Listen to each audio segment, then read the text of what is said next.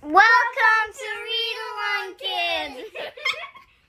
Hey there, Read Along Kids. Welcome back to another amazing adventure. Today's story is called Pig the Pug. Pig was a pug, and I'm sorry to say, he was greedy and selfish in most every way. He lived in a house with a wiener dog, Trevor. But when was he nice to him? I'll tell you, never. You've got some great toys there, poor Trevor would say. But Pig would just grumble, "They're mine, go away." But it might be more fun, Trevor said to Pig, if we both played together. Well, Pig flipped his wig. "No, they're mine. Didn't you hear? Only mine. You keep your paws off them. They're mine, mine, mine. I know what your game is. You want me to share. But I'll never do that. I won't, I swear." And with that, he proceeded to gather his stuff and make a big pile with a huff and a puff. And once he had gathered them up in a pile, he howled from the top with a satisfied smile. "There!" shouted Pig. "Now you won't get my loot. It's mine, mine, mine, mine. So why don't you scoot?"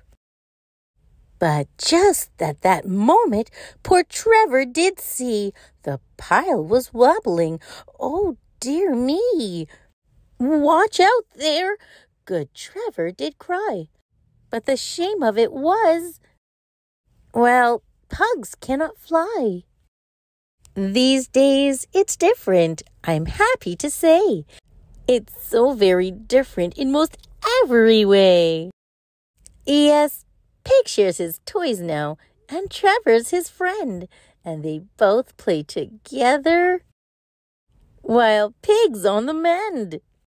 Hey there, Read Along Kids. Welcome back to another amazing adventure. Today's story is called Pig the Winner. Pig was a pug, and I'm sorry to say, if he didn't come first, it would ruin his day. Yes, Pig was a winner. He just had to win, and nothing would stop him. Oh, where to begin? Believe it or not, he was quite hard to beat. And the reason was simple. Yes, Pig was a cheat.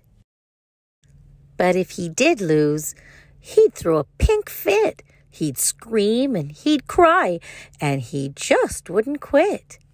He'd sob and he'd sulk with a quivering chin till you gave up and said to him, "Okay, you win." But as soon as you said it, he'd clap and he'd stamp, and he'd rub it in loudly that he was the champ. Trevor would say to him, "Let's just have fun." But Pig would reply, "It ain't fun till I've won." So one night at supper, Pig shouted with glee, "Who can eat faster? I bet that it's me." Trevor said shyly, "I don't want to race," but Pig had yelled, "Go!" and was stuffing his face. He wolfed down his food, he gobbled his kibble. His face was awash with biscuits and dribble. He chomped up 3 sausages, all of them whoppers. Then he munched through his doggy treats, gnashing his choppers. He swallowed it all in a minute or less. But something went wrong. Do you know? Can you guess? Because he was busy stuffing his hole, Pig didn't notice he'd swallowed his bowl. Lucky for Pig, Trevor knew what to do. He squeezed out the bowl before Pig could turn blue. But Pig didn't thank him. He just said, "I win."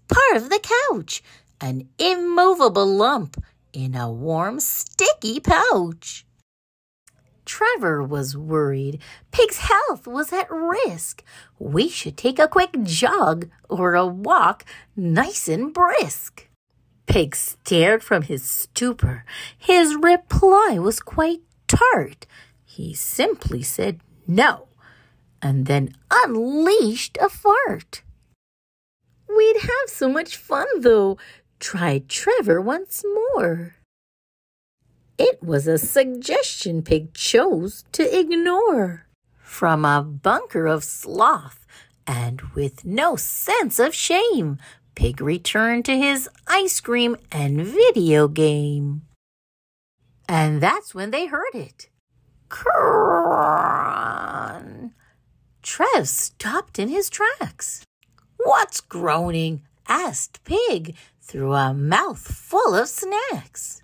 The first groan was subtle. The next one was not. The floorboard were groaning, yes, groaning a lot. "Could that be my tummy?" asked Pig, blinking slow. Then the floorboards exploded. "Hey, watch out below!" These days it's different, I'm happy to say. Pig makes an effort to come out and play. He's up off the couch, doing cartwheels and squats. He's practicing yoga and goes jogging lots. His workouts are great, but the part he likes best is when he gets home. He can have a nice rest. Hey there, Read-Along kids. Welcome back to another amazing adventure. Today's story is called Pig the Fibber.